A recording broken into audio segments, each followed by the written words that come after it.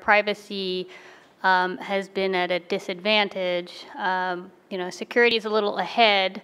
They don't have it mastered either, but they're a little bit ahead at the risk management table when they can come in and say, hey, we've got this threat and we've got this vulnerability and we've seen this happen over here in this company, and that's a powerful story to tell. Whereas privacy has been a bit more, it's important, it's an important value.